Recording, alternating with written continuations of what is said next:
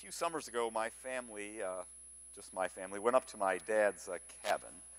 It's kind of in a back corner of Michigan. It's near Walhalla. You know where Walhalla is? Walkerville. Ruby Creek store. I know that one. You've been to the Ruby Creek store. It's kind of a back corner, and that is a part of the purpose of this story. It really is a nice cabin. It has electricity, no phones, kind of a remote place. And we went up there for the 4th of July. And early on the morning of the 4th of July, the dog was whining to get out, and I let the dog out. And our dog has one of those endearing traits that sometimes it will just bolt and disappear and then not come back. And sadly, on this 4th of July morning, that's exactly what my dog did. I was not happy. Let's be honest here. I'm in my pajama pants, t-shirt, no shoes. I'm like, if I got to go find the dog, I hopped in my truck, and I'm like, I've got to go find the dog. So I drove around, and the dog likes to go on car rides, and I got the dog back, and then I made a fateful decision. I decided, you know what, it's so nice, it's early in the morning, the rest of the family's not gotten up yet. I think I'll just go for a little bit of drive. I'll go out to where we hunt. This will be nice. And so I did. I drove. It was a beautiful morning. Saw some deer. It was great. Drove out to where I hunt. And that's when I got the truck stuck.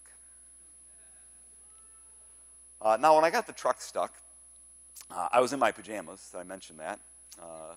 And really, there's not a lot around Walhalla and the Ruby Creek store and even Walkerville. But the good news is, there was good news. The good news is, at my hunting stand, I get cell service, unlike at the cabin or anywhere else nearby. And so I had a brilliant idea. I called my dad. Dads are good like that, aren't they, for getting calls on the 4th of July morning? I called my dad, and I said, how are you doing today? And he said, oh, doing good. I said, were you thinking about coming up to the cabin today? I thought about it, but no. Wasn't planning on going up to the cabin today. Why do you ask? Where are you? Well, said, funny thing, Dad, I'm stuck out at my hunting blind, and I can't move. I can't call Rhonda, and she doesn't even have a car there, and it's the 4th of July, and a tow truck of some kind in that distance is going to be a little difficult, probably kind of expensive on 4th of July in the middle of nowhere, coming from Ludington, maybe, I don't know. And my dad loves me. My dad cares. My dad said, well, man, it's about a 3-mile walk if you go by the road, but it's only 2 miles if you cut right through the woods back to the house. You know what? That wasn't the help that I was expecting from my dad on that fateful morning. I was hoping that he would come in and rescue me. It all planned out perfectly. You know, my dad's retired. He has time. He's able to come. I had a perfect plan of how my dad could solve my problem, but my dad was not willing to do so. Don't be mad at my dad. In fact, you're not. You're laughing at me, really. I had a nice walk in my pajamas back along the dirt roads, and actually the nice thing in that neighborhood, I was not the most poorly dressed person that you see up in the country there. And we got to meet some new neighbors, and it all worked out in the end. You know what? I often have ideas about what help other people should give me. You know what? If my wife helped me just the way that I expect her to, we would be so happy all the time. You know what? If my coworkers helped me in the way that I wish that they would, everything would run more smoothly. It would be better if they would do things just the way that I expect. And you know what? The fact of the matter is, I am probably not alone in thinking that, you know what, if God helped me just the way that I wanted to, if he appeared just the way that I think that he should, life would be pretty good, don't you think? If he would. But would anyone share the experience that God doesn't always give the kind of help that we were expecting? We are continuing in our series in the book of Luke. Luke chapter 19, verse 28 is where we're at. I'd encourage you to turn in your Bibles there. And in Luke 19, we're going to experience a familiar passage. It's the passage of the triumphal entry of Christ into Jerusalem. You know what? Pastor Chris was telling me that I often complain about the passages that he gives me to preach on, and so I've committed myself to not say anything about preaching a Palm Sunday passage a month before Easter. I'm not going to draw attention. In fact, the only reason I mention that is because I don't want to confuse any of you who might be thinking that Easter is next week because we're preaching Palm Sunday. But we're not. We're just going to preach this message because this is where we are at in the book of Luke. And in the next 2 chapters, actually, there's some great passages as Jesus interacts in the last week before his trial, his crucifixion, and his resurrection, his interactions with the Pharisees and the Sadducees. But we are in Luke chapter 19, and we're going to consider verses 28 through 48. Let's begin by reading in verse 28. It says, "And when he had said these things, he went on ahead, going up to Jerusalem. And when he drew near to Bethphage and Bethany, at the mount that is called Olivet, he sent 2 of the disciples, saying, 'Go into the village in front of you, where on entering you will find a colt tied, on which no one has ever sat. Untie it and bring it here. If anyone asks you, why are you untying it? You shall say this, the Lord has need of it.' But those who were sent away found it just as he had told them. And as they were untying the colt, its owners said to them, 'Why are you untying the colt?' And they said, 'The Lord has need of it.' And they brought it to Jesus. And throwing their cloaks on the colt, they set Jesus on it. And as he rode along, they spread their cloaks on the road.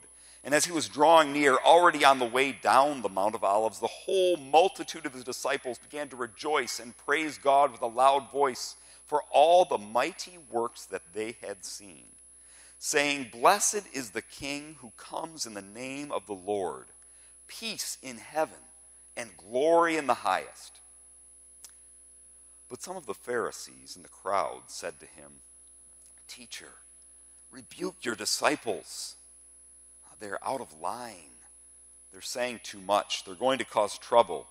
But Jesus answered, 'I tell you, if these were silent, the very stones would cry out.'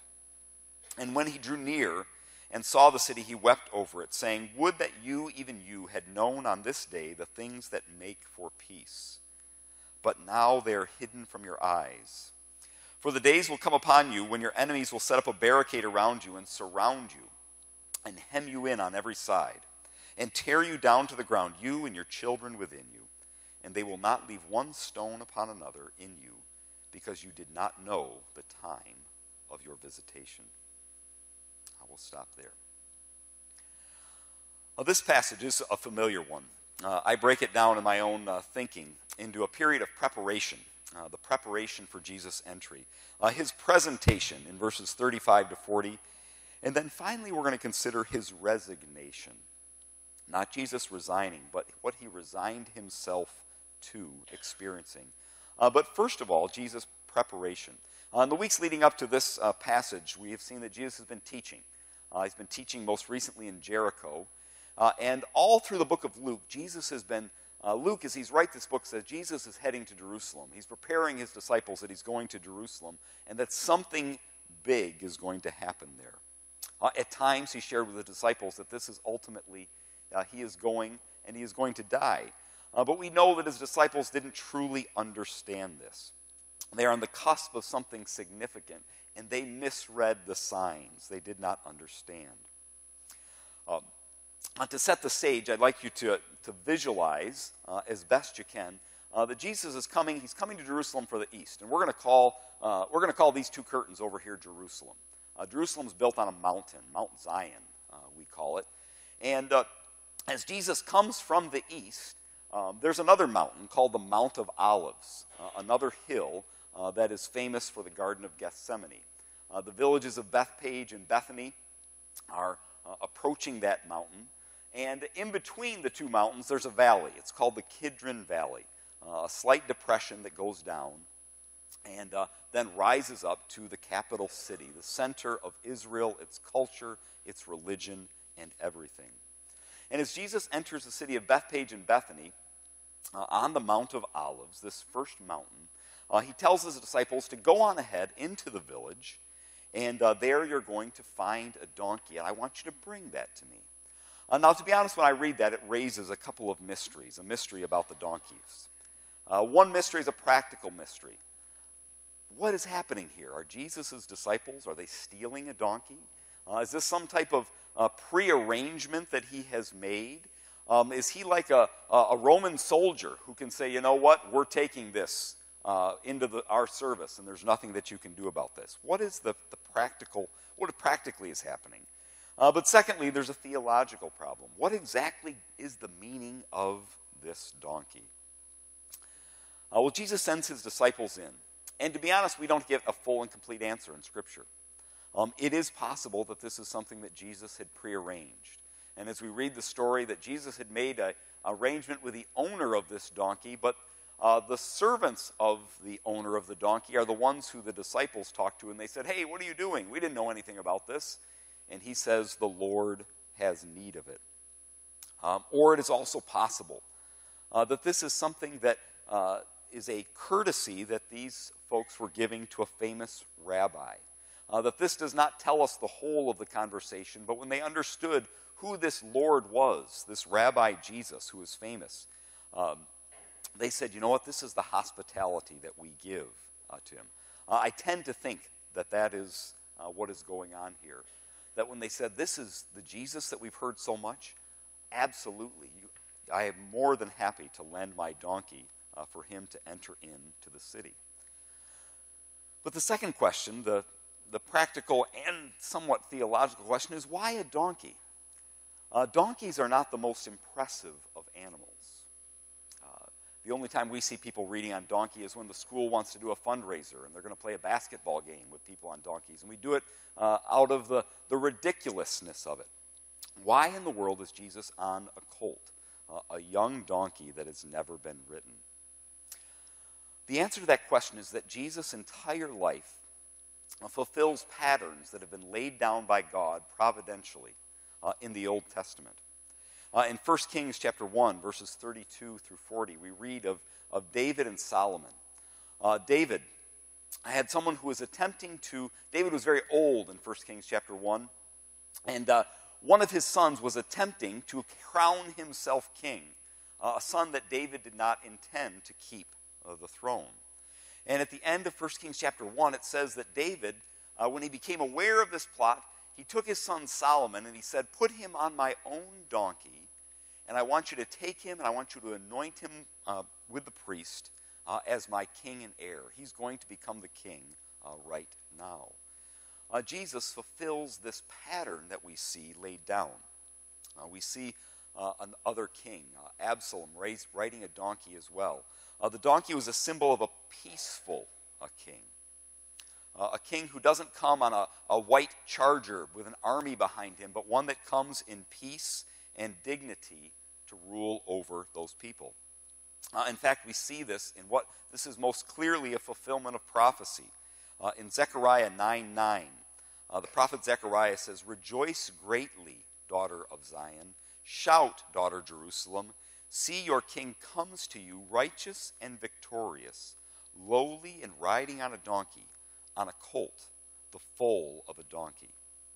I will take away the chariots from Ephraim and the war horses from Jerusalem, and the battle bow will be broken. He will proclaim peace to the nations. His rule will extend from sea to sea, from the river to the ends of the earth. Jesus comes riding on a donkey as a symbol of a peaceful ruler who is coming to bring peace to his people and not to bring war. He comes in fulfillment of prophecy. He comes identifying with the poor and needy. He had to borrow a donkey for his own entry into the city. Jesus is coming prepared to be the king in fulfillment of prophecy so that others would recognize that he was, who he was. But unfortunately, as we'll see, the people missed it. And that perhaps is the first danger that we all face when we have a very clear idea of the kind of help that God should give us, the kind of king that we should receive. Jesus was fulfilling the role that was prophesied in the Old Testament as a king, but it wasn't the king that they were expecting, not that kind anyway. And the problem when we have expectations of exactly how God should respond, we miss the God that we have in looking for the God that we wish that we have. The God is the same, working out his plan and his purpose. But when we're looking for one kind of answer, if we are so intent upon that God that we're expecting, that kind of help that we know that we need, we are in danger of missing the God that we actually have. You know, sometimes when I take my kids to school in the morning, they fight. I know your kids don't. Mine do. Sometimes they quibble with each other. They fight. They spat. And as a parent, sometimes my temptation is to say, you know what, I'm going to settle this. Let's hear the facts in the story. Let's say you're wrong, you're right, you be quiet too. All right, it's settled and done. Sometimes that is my desire as parents, to be judge and jury and to execute justice in those situations. But you know what? Sometimes their quibbles are really hard to sort out. It's not because they're significant, but the challenges that they face, what they're arguing about, really, it's almost impossible to unwind in those instances. And sometimes, on my really good days as a parent, as I'm driving to school, as they're quibbling with each other, you know what I say to them? I say, you know what, look out there at that sunrise this morning. You see all of the different colors that God has made in his beauty and his greatness? That is amazing. I don't think I've seen any sky like that at all. And you know what, when I say that, sometimes, and once again, this is on the good days, my kids look and they see the greatness of something that God has done and that God does every day. And that God does every day whether people notice it or not, whether they pay attention to it or not. And he just extravagantly passes out this beauty and this elegance. And sometimes when they see that, they forget what they're arguing about.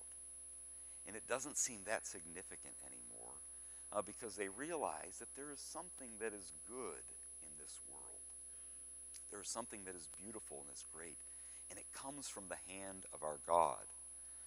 If we look for the God who just is going to settle the arguments and is going to make things right by my definition of right, sometimes in doing so it is easy for us to miss the God that we have in the glory and the righteousness that he does offer.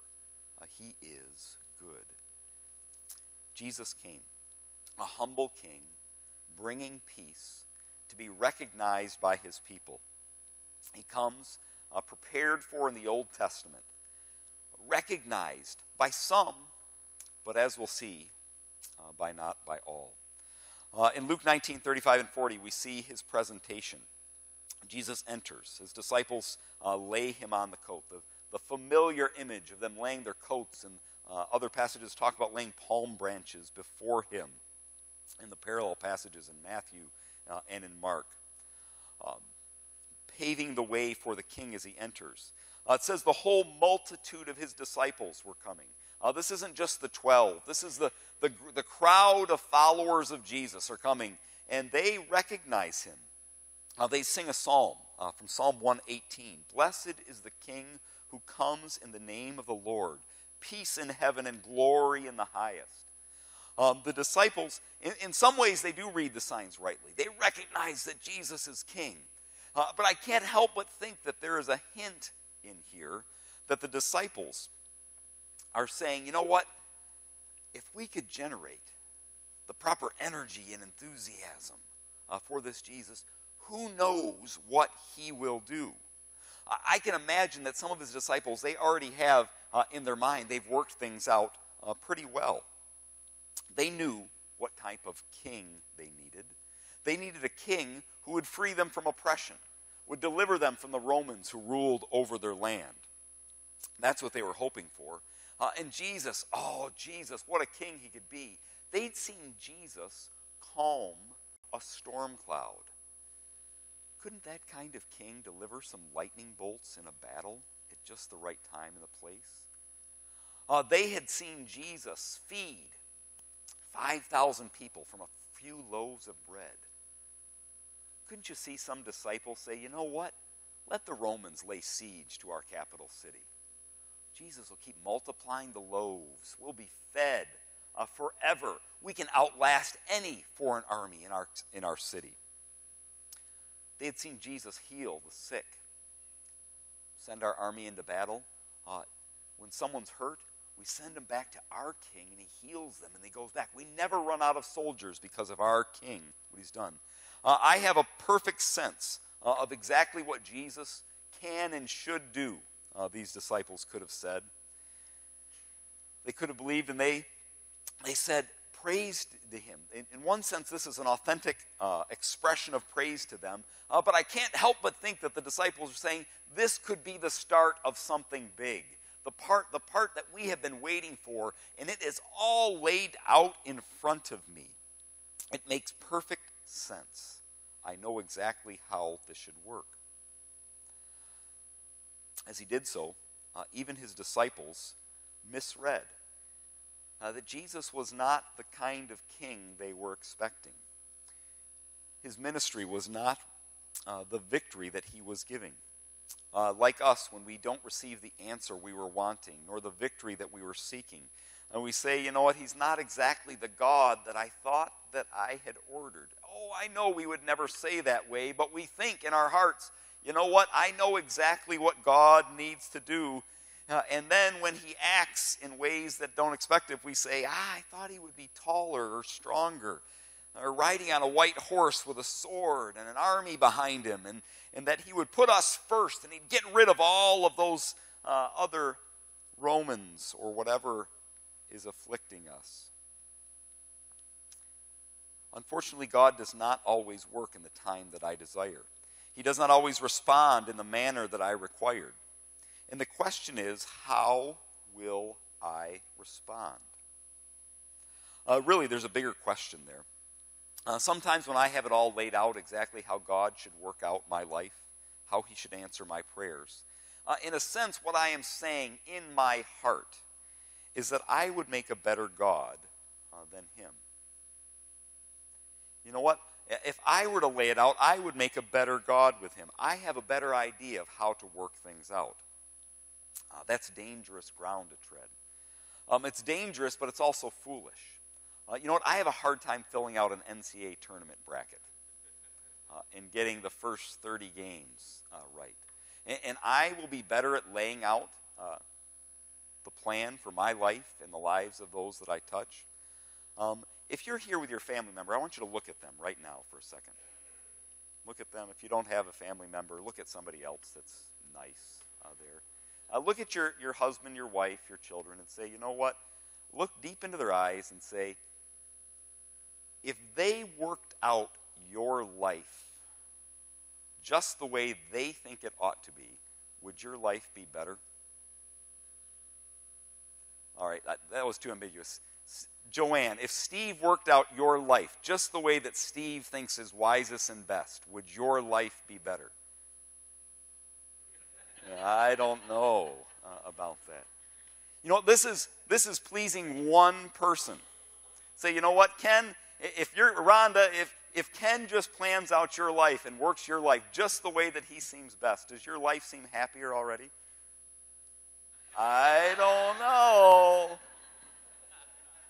You know what? The person that I love the most, that I'm closest to, that I know the best, she can't trust me to work out my life and her life for her best interest. And I think that I am wise enough to plan out my life and the life of an entire world according to what is best. That's foolish. God is always at work. God is always doing more than we expect. He is always accomplishing his purpose and his plans. And it's complex. There's a lot of moving parts. And sometimes we don't do it. But the fact of the matter is, and as you look into your spouse's eyes, perhaps you realize, you know, often when I say, you know what, I know exactly what God should do, what I'm really saying is I know exactly what God should do for me, and I don't really care that much about most everyone else. Not the people way in the opposite corner of the sanctuary, maybe not even the people in the same row that I'm sitting. I know what I'd like God to do for me, and that's my primary, perhaps sole concern. And we care about others, but the responsibility of planning out exactly how their life and my life should go is too big for us. When we say, you know what, I have the perfect plan, I've got it all worked out, I know exactly what God should do, I am saying that I am wiser than God, and in my heart of hearts I know that that is not true. It is not true that I could do a better job than God in planning out my life. So what does God want? What does he require of us? Well, in Luke chapter 19, what God wanted, what Jesus wanted, is his people to recognize him as king. A king, not a servant. A king who could be trusted to work out his plans and in his time. He wanted them to let God be God. But that is so difficult for us. Jesus came in fulfillment of prophecy. He fulfilled the pattern that was laid down in the Old Testament. He came in a way that recognized him as a ruler. He had displayed great works of mighty power, and his disciples, they recognized it, but they wanted a little bit more. And the Pharisees, they saw him and they said, we want a little bit less. They said, and to be honest, we don't know their entire motivation. Some scholars say, you know what, these may have been Pharisees who were somewhat sympathetic to Jesus, were curious and possibly entertaining, who is this Messiah? But they said, Jesus, you do this king, or disciples, you do all this king talk, and the Roman legions are going to come back in and they're going to take away our place. Things are okay now. Let's not rock the boat.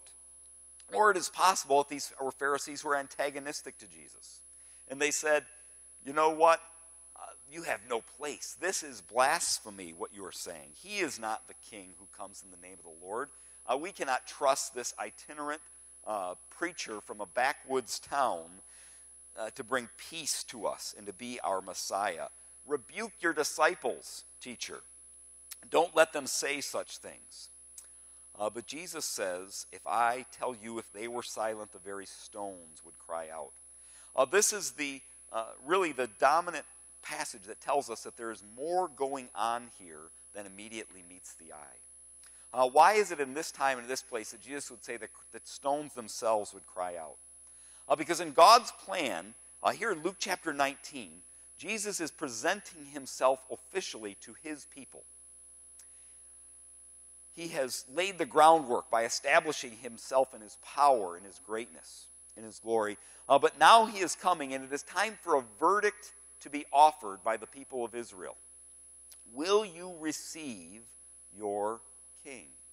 He comes to you bringing peace, riding on a donkey, in fulfillment of prophecy, prepared to be your deliverer in his way, but not in your way.